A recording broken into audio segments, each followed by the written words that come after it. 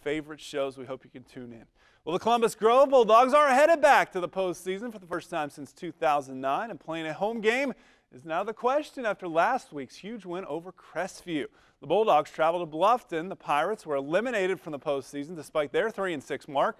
First-year head coach Kyle Cutnon's team has actually outscored their opponents by 85 this season. Been that kind of year for Bluffton. Check out the Bluffton bands tonight, having some fun with the Halloween theme. Start of the game, still no rain yet. Bluffton's Mitchell all connects with Sam Crisp on a crisp night.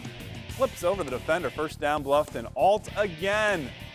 This time gonna run it, or at least run out of the pocket. Eyes Robbie Stratton. Is this complete? No.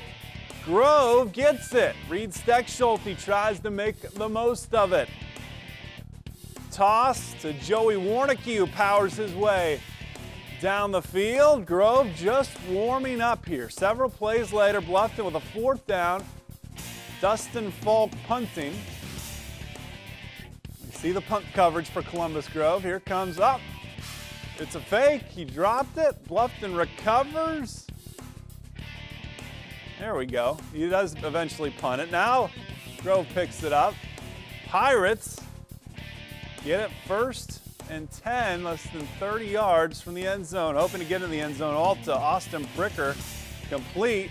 Brought down near the 10. They're knocking on the door, but they couldn't score. So Columbus Grove picks up the pace. Ball in the 22. Joey Warnicki on a mission. No one is stopping him. That could be a Layfeld Weldon top 5 play.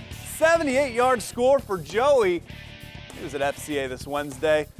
Grove goes on for a 21-6 victory. How about Eli Schrader? 25 carries, 239 yards, and 3 touchdowns. Maybe that was Schrader getting the score. Anyhow, Grove gets the win. So, of course, the championship will be decided tomorrow night. Both Grove and Crestview winners tonight. They will share the number 2 spot with the loser in the NWC title game, Jefferson or Spencerville. Both those schools had some great pep rallies tonight. Alex Tuttle speaking over at Spencerville.